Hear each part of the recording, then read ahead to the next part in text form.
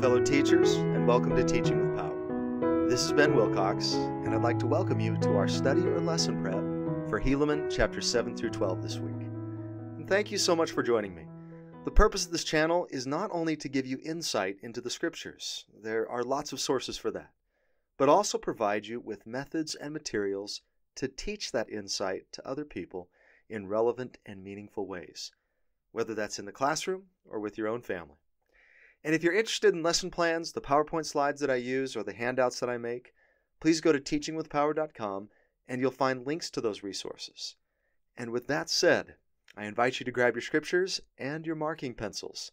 It's time to dig deep. And I'm afraid that I have to say that this week's block of scripture is a little more discouraging than most, which makes it a bit difficult to teach. There is a rather pessimistic view of human nature offered in these chapters, and I personally consider myself more of an optimist. But it is realistic, and there are important truths to be gleaned from it. The problems and the attitudes that are portrayed in these chapters are real, and they're evident in our modern world. These chapters show a society at its almost absolute worst, and they stand as a warning to all nations and individuals, saying, don't let this happen to you. And so for an icebreaker, let's begin with this question. Can you give me some examples of bad news from the past year in world history? And they should be able to come up with quite a few examples of bad news. There's a lot of it in our world, and there always has been. Right now, at the making of this video, it's the year 2020, and I could give you numerous examples of difficult and bad things occurring in our world right now. Well, in this lesson, we're going to start with the bad so that we can hopefully end on a more positive note. And what we find in Helaman chapters 7 through 12 is one of the most discouraging and dark times in Nephite history. It would be difficult not to have a pessimistic view of human nature while living at this time. If you remember last week, we talked about the three-headed snake that slithers its way into Nephite society. Well, here's the fallout of those problems. And in Helaman chapter 12, you're going to get Mormon's commentary on this time period. And I'm afraid it's not very flattering. We have to keep in mind that Mormon himself is living in a very dark and discouraging time. So our first item of business is going to be to identify the bad news and decide whether we have the same kinds of things happening in our day. And I'm going to do this kind of quickly because I'd really like to focus our time and attention elsewhere. But it's important to get a grasp of the setting Nephi and Mormon are describing here. So let's begin with Helaman 7, 4 through 5. And what Nephi observes is great corruption in the government and their laws. The Gadianton robbers have really taken hold of the leadership among the Nephites, and justice is just not being served. He says, and seeing the people in a state of such awful wickedness, and those Gadianton robbers filling the judgment seats, having usurped the power and authority over the land, laying aside the commandments of God, and not in the least aright before him, doing no justice unto the children of men, condemning the righteous because of their righteousness, letting the guilty and the wicked go unpunished because of their money, and moreover to be held in office at the head of government, to rule and do according to their wills, that they might get gain and glory of the world, and moreover that they might the more easily commit adultery and steal and kill and do according to their own wills. Well, Helaman 5:2 tells us that, for as their laws and their governments were established by the voice of the people, and they who chose evil were more numerous than they who chose good, therefore they were ripening for destruction, for the laws had become corrupted. And that reminds me of a specific truth that was taught way back in Mosiah chapter 29, verses 26 through 27. Now it's not common that the voice of the people desireth anything contrary to that which is right. But it is common for the lesser part of the people to desire that which is not right. Therefore this shall ye observe and make it your law, to do your business by the voice of the people. And if the time comes that the voice of the people doth choose iniquity, then is the time that the judgments of God will come upon you. Yea, then is the time he will visit you with great destruction, even as he has hitherto visited this land. Well, unfortunately, the Nephites have entered just such a time, where the majority are choosing evil, and the good and the righteous are in the minority. Therefore, what can you expect to find in the coming chapters? Yep, the judgments of God and great destruction. And that widespread wickedness causes Nephi to get up on his garden tower and lament the wickedness of his brethren. He says, "Oh, that I could have had my days in the days when my father Nephi first came out of the land of Jerusalem, that I could have joyed with him in the promised land. Then were his people easy to be entreated, firm to keep the commandments of God, and slow to be led to do iniquity. And they were quick to hearken unto the words of the Lord. Yea, if my days could have been in those days, then would my soul have had joy in the righteousness of my brethren. But behold, I am consigned that these are my days, and that my soul shall be filled with sorrow, because of this the wickedness of my brethren." Well, maybe you felt that way before. Oh, I wish I could have been born in another time. Perhaps during the days of Joseph Smith, or David O. McKay, or some other previous generation where things seemed to be better or easier. Of course, there may be some naivety in the request, since all ages have their difficulties and temptations that we just may not understand. We do tend to idealize the past, but it's not an uncommon wish that we could live in some other circumstances or time. Well, as the crowds begin to gather around Nephi's tower, he says in 7 verses 15 through 16 that the devil had a great hold on their hearts, and that he would eventually hurl away their souls to everlasting misery and endless woe. And I find the phrase "hurl away" intriguing. That's what Satan does with those who listen to him. There's no loyalty or assistance given to those who prop him up.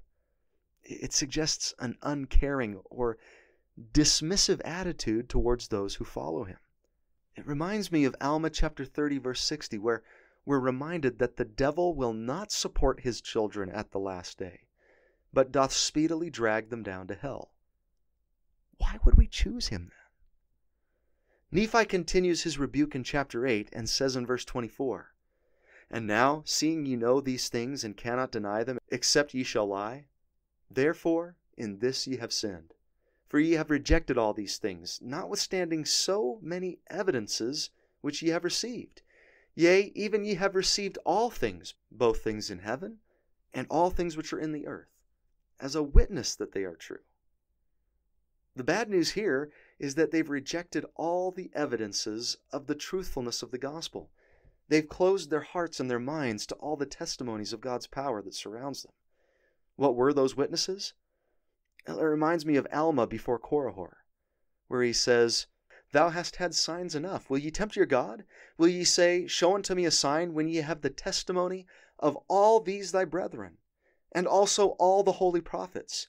The scriptures are laid before thee. Yea, and all things denote there is a God. Yea, even the earth, and all things that are upon the face of it. Yea, and its motion. Yea, and also all the planets which move in their regular form, do witness that there is a supreme Creator." These Nephites have also had plenty of signs and witnesses from God. And you know what? They're just about to reject another. Helaman 9 relates the story of Nephi predicting the murder of the chief judge. And he does this as a demonstration of the corruption of their society. And in miraculous fashion, he first prophesies the murder, which turns out to be true, then prophesies who the murderer is, how he will be caught, and how he'll confess to his crime, which all comes true exactly as Nephi predicts it. Now, I may not take the time in class to go through that entire story, but I would at least summarize it. It's an incredible miracle and a great demonstration of God's power. But how do the majority of the people react to this miracle? Helaman 10:1.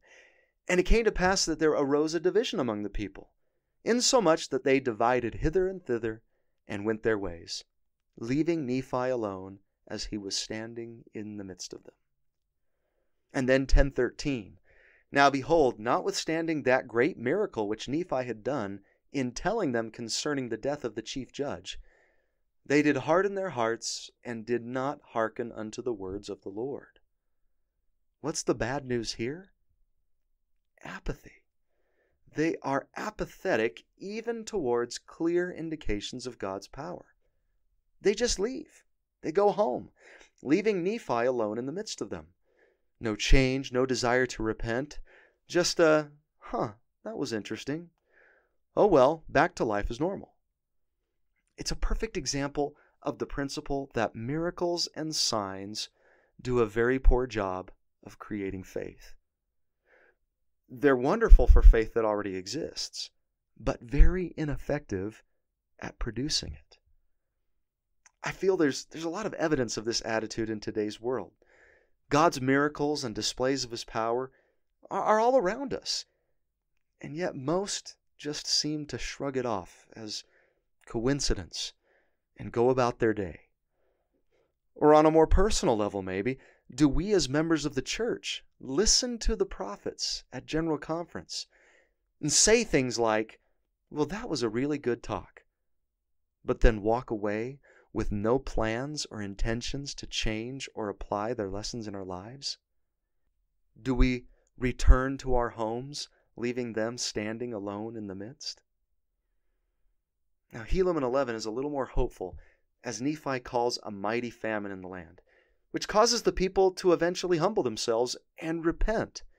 And they do enjoy a time of righteousness and peace.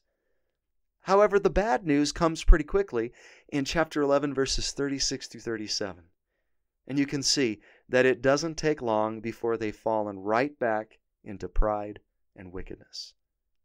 Their repentance is short-lived, and not long after the famine is ended, they've returned to their wicked ways. Which reminds me of one of the most disgusting scriptures of all time, Proverbs 26:11. As a dog returneth to his vomit, so a fool returneth to his folly. Gross, but true. When we return to our sins after we've gone through the repentance process, it's just as gross. And that leads us to chapter 12.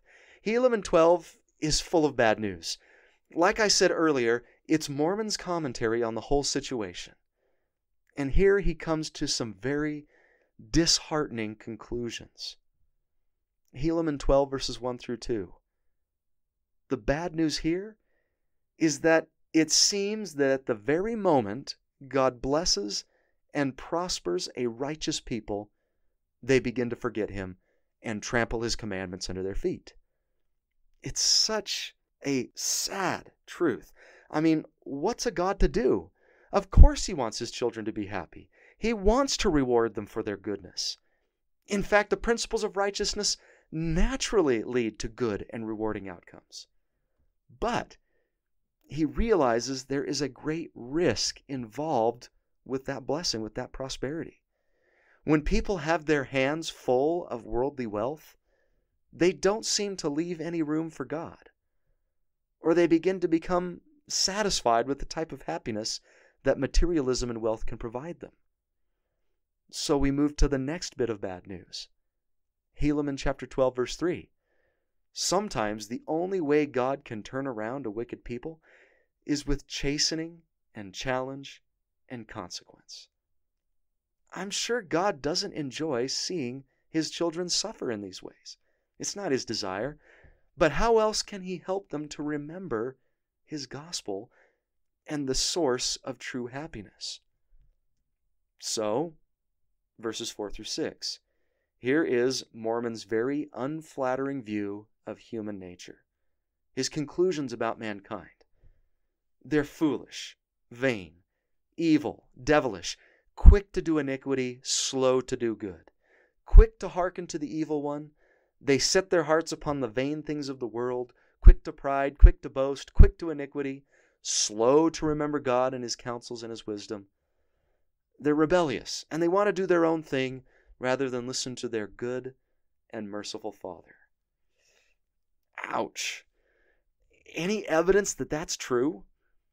Yeah, I think he kind of hits the nail on the head there. I can think of many examples of individuals that fit some of these descriptions in our world today. Even more discouraging, I see myself in there. There are times when I fall into these categories. Times when I've been foolish and prideful. When I've set my heart on the vain things of the world. Times when I was slow to remember God, rebellious, and wanted to just do what I wanted to do instead of trusting in the wisdom and counsels of a merciful Father in heaven. So as you look at that list of bad news, I ask my class, have you seen any evidence of these problems nowadays? And I've already given you a few examples, but I'm sure that you could all come up with quite a few examples of your own. Well, there is one other piece of bad news that I've decided to save for last, and it's what I feel is the biggest problem the Nephites have throughout all of this. It's the issue that has basically led to all the other problems. And I'm pretty sure that most of you know how the Book of Mormon ends as far as the Nephites are concerned. They're destroyed completely. My question, what destroyed the Nephites? If you said Lamanites, I'm afraid you're only partly correct. Both Mormon and the Lord came up with a different answer. Take a look in either Moroni 8:27 or Doctrine and Covenants 38:39 to tell me what really brought them down. And the answer is pride. Pride destroyed the Nephites. Mormon says that it was the pride of their nation that had proven their destruction. And the Lord warns us in the Doctrine and Covenants to beware of pride, lest we become as the Nephites of old. Pride is one of the biggest and most dangerous sins we can grapple with because it's so easy to fall into, and it acts as a type of gateway sin to many, many other forms of spiritual sickness. Remember last week how we identified the problem of pride and how it works? We saw the evolution of it amongst the Nephites as it went from being little pride to then just pride to exceedingly great pride over a period of not many years, and that it did grow upon them from day to day. Pride is the type of problem that poisons slowly by degrees. In chapters 7 through 12, look how many times it's brought up. Maybe you could mark these in one color as I highlight these for you. Helaman 7:5, the reason there's so much corruption in the government is because they wish to get gain and the glory of the world. That's pride. Chapter 7, 20 through 21, they've forgotten God because they want gain and to be praised of men. Chapter 7, 26, yea, woe shall come unto you because of that pride which ye have suffered to enter your hearts, which has lifted you up beyond that which is good, because of your exceedingly great riches. 8:25, he says that they aren't laying up for themselves treasures in heaven. Why do you think that is? Because they're laying up for themselves treasures on earth, and then heaping up judgments in heaven. Then in chapters 9 through 10, what do you think it was that caused them to reject the miracle of Nephi's prediction of the chief judge's murder? Pride. After their short-lived repentance during the famine of chapter 11, what creeps back in? Chapter 11:37, they did wax stronger and stronger in their pride and in their wickedness. And in chapter 12, verse 5, Mormon observes how quick they are to be lifted up in pride. Well, pride is the spark plug that starts the engine of wickedness running. And we are constantly surrounded by invitations to pride. And here's one of the reasons why. God made every single one of us very different. He apparently likes variety and diversity. We come from different backgrounds, have different gifts, look differently, experience varying levels of prosperity, and have been blessed in different ways. What God hopes, I think, is that we'll celebrate those differences, admire them, and be grateful for what we've been given, and then rejoice in the strengths and the gifts of others. He also provides us with opportunities to bless others who have been given less. And power and love is created through that giving and receiving. Unfortunately, the downside to all that diversity is that when we see a difference between ourselves and others, the adversary is always there to tempt us to decide whose way of being different is better. Or we come to the erroneous conclusion that because we have more of something, that therefore we are better. Whether that's money or intelligence or talent or good looks, we almost can't help but feel superior. Now, C.S. Lewis wrote some brilliant things about pride, and he's been quoted by a number of apostles in General Conference. But he said, "The point is that each person's pride is in competition with everyone else's pride. It's because I wanted to be the big noise at the party that I am so annoyed at someone else being the big noise." Now, what you want to get clear is that pride is essentially competitive, is competitive by its very nature, while the other vices are competitive only, so to speak, by accident. Pride gets no pleasure out of having something, only out of having more of it than the next man. We say that people are proud of being rich or clever or good-looking, but they're not. They're proud of being richer or cleverer or better-looking than others. If everyone else became equally rich or clever or good-looking, there would be nothing to be proud about. It is the comparison that makes you proud, the pleasure of being above the rest. It's a pretty good description of how pride works, isn't it? Well, I believe that Mormon offers us a solution to the problem of pride here in chapter 12. There is a realization that we must come to. And I usually like to introduce this with a bit of an activity. We're going to take a little test, and I call this the dumber than dirt test. All right? I'm going to ask you a few general trivia questions from different categories to test your intelligence. Then we're going to correct it, and I'll give you a ranking based on how well you did. So here you go. Question number 1. Art here. Who painted Starry Night? Number 2. Sports. Which country has won the most World Cups in soccer? Number 3. U.S. history. Name a U.S. president that was assassinated besides Lincoln or Kennedy. Number 4. World history. Put these civilizations in order from earliest to latest. Greeks, Romans, Egyptians. Number 5. Science. What is the 6th planet in our solar system? And then number 6, religion. Are you completely obedient to all of God's commandments? That's our test there. And if you're ready, we can go ahead and take a look at the answers. Who painted Starry Night? Vincent van Gogh. Which country has won the most World Cups in soccer? Well, that would be one of my favorite countries where I serve my mission, none other than Brazil. Brazil has won 5 World Cups. Number 3, a U.S. president that was assassinated besides Lincoln or Kennedy. There are 2 options there, James Garfield or William McKinley. Number 4, civilizations from earliest to latest. It should go Egyptians, then the Greeks, then the Romans. And then the 6th planet in our solar system, that would be Saturn. And then the answer to number 6, well, only you know how to answer that one, don't you? Well, here are the rankings based on what you did. Give yourself a score out of 6. And if you only got 1 question right, well then, your ranking, you're dumber than dirt. All right? If you got 2 right, well, guess what? You're still dumber than dirt. If you got 3 right, though, you're dumber than dirt.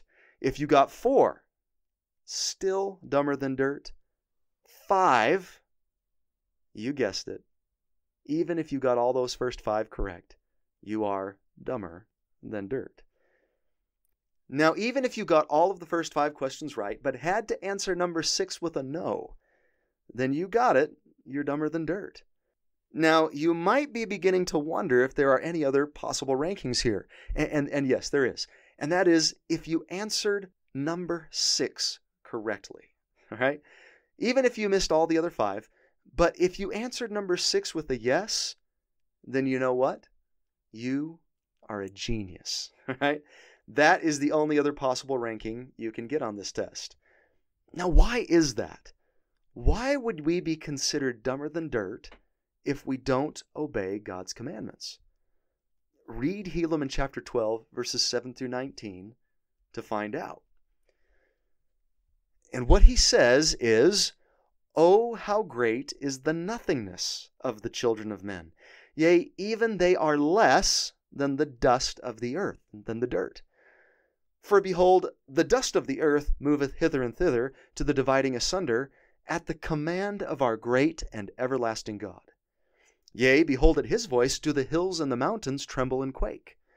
And by the power of his voice they are broken up and become smooth, yea, even like unto a valley. Yea, by the power of his voice doth the whole earth shake. Yea, by the power of his voice do the foundations rock, even to the very center. Yea, and if he say unto the earth, Move, it is moved." Now, I'm not going to read the entire thing, but do you get the message? He's saying that at least the dust of the earth obeys God. Anything the Lord commands the earth to do, it does. It obeys, and with exactness. Now that is a rhetorical device, of course, that Mormon uses to make a point. And we should be careful not to make a doctrinal conclusion about the earth itself having agency or a consciousness. Mormon wants us to be humble. And what better way to make us feel humble than to remind us of our nothingness compared to the greatness of God? Since we're so apt to make comparisons with other people, he's going to give us a comparison of his own. Compared to the dust of the earth, we're less. The dust of the earth is more intelligent because it listens to God. And that thought should help us to be humble. One of the best solutions to pride is to meet God, to get to know him and to recognize his wisdom and his power. Pride is not always directed at just our fellow man, but at God too. We may be tempted to think that we don't need God's counsels, his commandments, or his blessings. We begin to forget that we're completely dependent on him at every moment, and everything we have and are because of him. C.S. Lewis once again. In God you come up against something which is in every respect immeasurably superior to yourself. Unless you know God as that, and therefore know yourself as nothing in comparison, you do not know God at all. As long as you are proud, you cannot know God. A proud man is always looking down on things and people. And of course, as long as you're looking down, you cannot see something that is above you. So, we've got to come to know God. Get to know him through prayer, through the scriptures, through the prophets, through spiritual experiences. And humility is sure to grow in your heart. Now, there is a bit of a balance to strike here. Of course, as God's children, we aren't nothing. Each of us has the capacity to become like God, and Doctrine and Covenants 18:10 tells us that the worth of souls is great in the sight of God. But at the same time, if I go around thinking that I'm all that, or get filled with a sense of my own self-importance, then I begin to forget God. It reminds me of Moses chapter 1, where Moses, after seeing the enormity of God's creation and his power, comes to the conclusion that man is nothing. But by the end of that chapter, we get God's famous statement that his work and his glory is to bring to pass the immortality and eternal life of man. In other words, to God, man is everything. Mankind is his work and his glory. So which is it? Am I nothing or everything? It's a bit of a paradox, but I would say that both statements are true. Sometimes we need more of the, "Oh, how great is the nothingness of the children of men" message. And at other times we may need more of the worth of souls is great in the sight of God" message. And I'll leave it to you and the Spirit to determine which message you most need to hear. We probably all need a little bit of both at various times in our lives. So some questions you might ask. Do you recognize any part of yourself in the Nephites of this time period? In what areas do you struggle with feelings of pride? What has helped you to be humble and to come to know God better?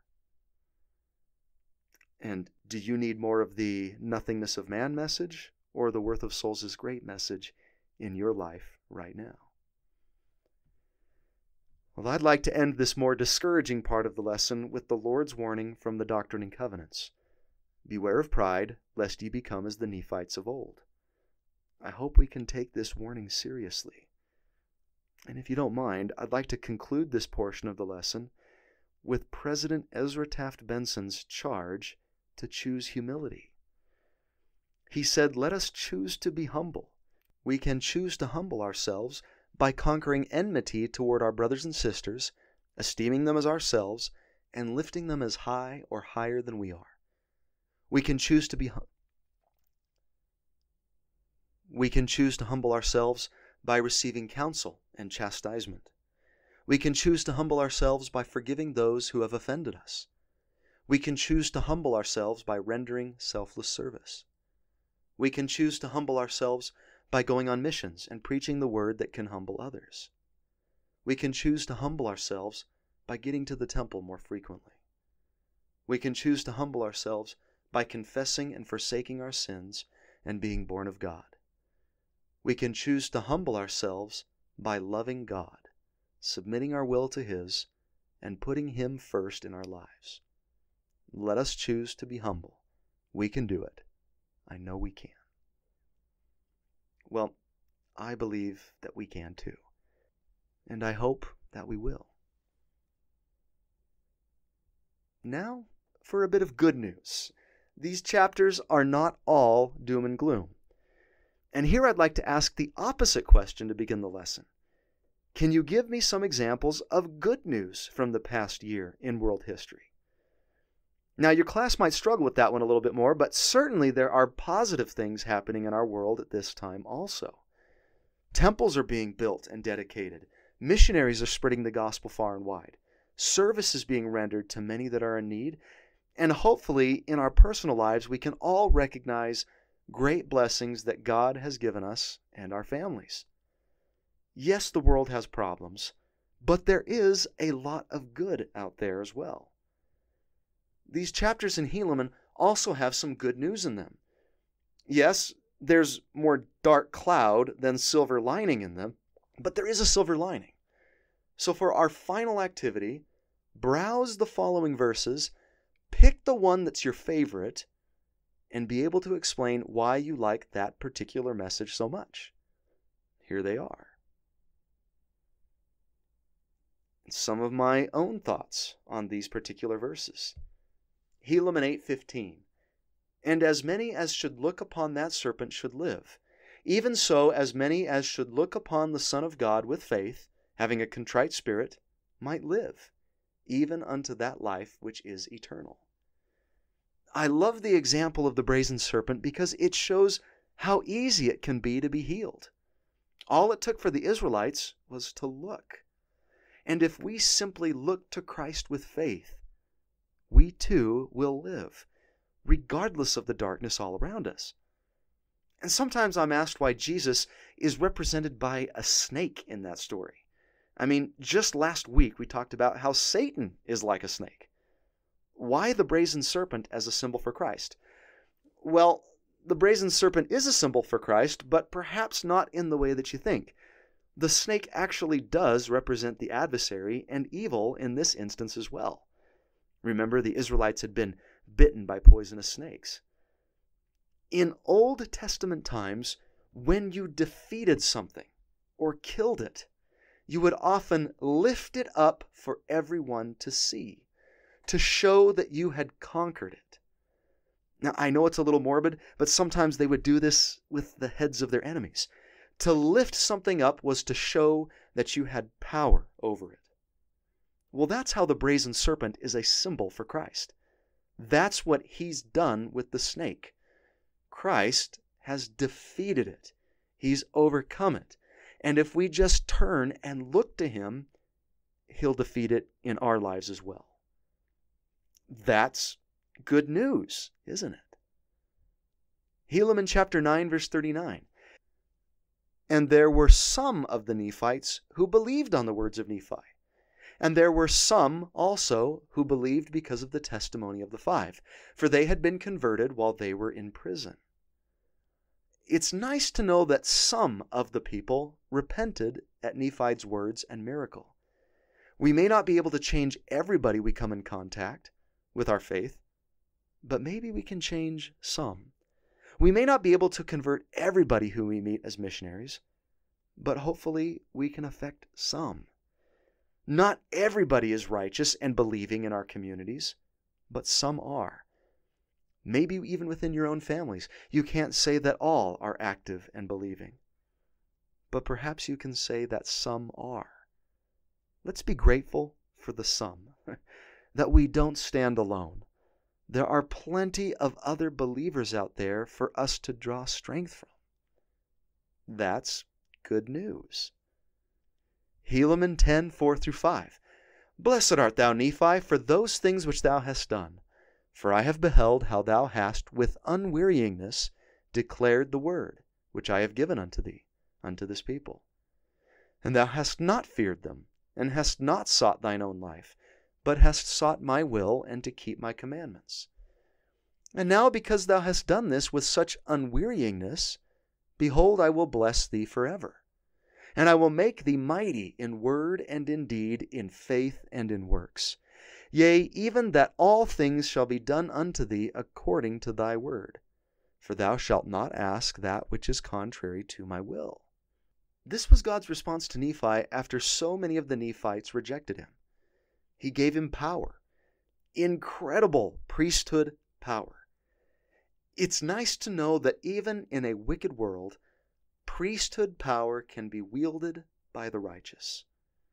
What can we do to more effectively release priesthood power in the world? Do what Nephi did. Declare the word.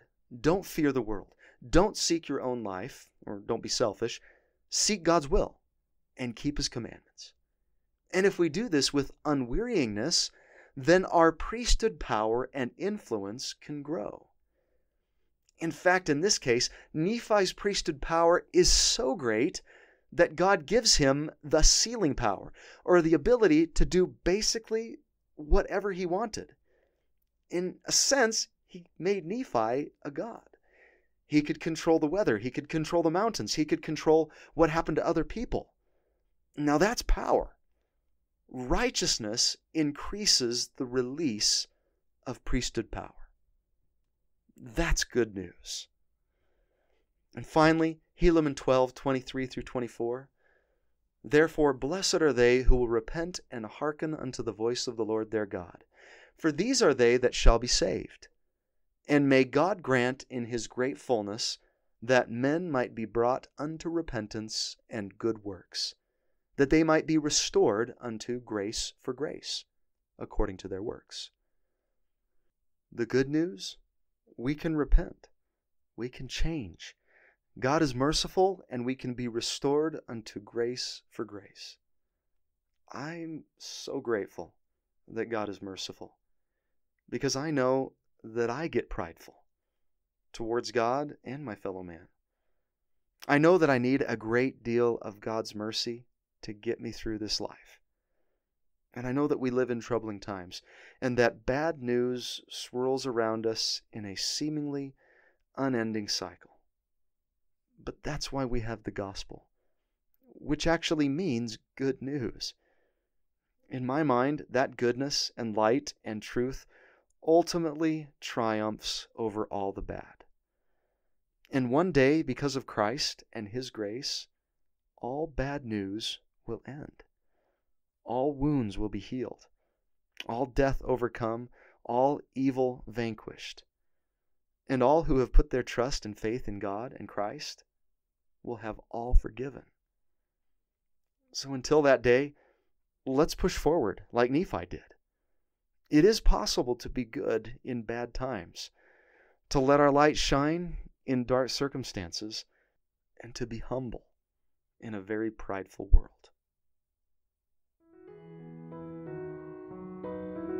Thank you for joining me this week. I hope you feel that you learned something by spending this time with me. I'm so grateful for all of you who give me a chance to share my love of the Scriptures with you every week. Thank you for watching, and as always, get out there and teach with power.